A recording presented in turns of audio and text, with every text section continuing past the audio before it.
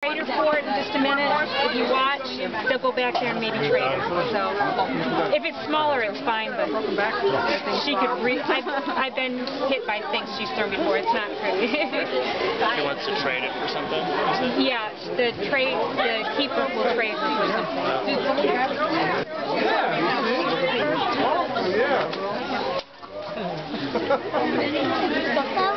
And don't play with her, because after you play with her, after you leave, she gets really annoying and she will toss it and hurt somebody. I've seen her do it time after time. She gets really mean.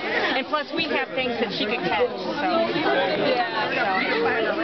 But she is fun to watch, nonetheless. We don't mind them getting things, just not so big.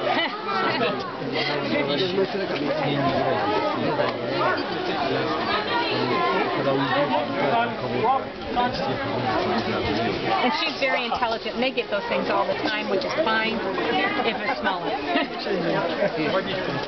But they are much stronger than we are.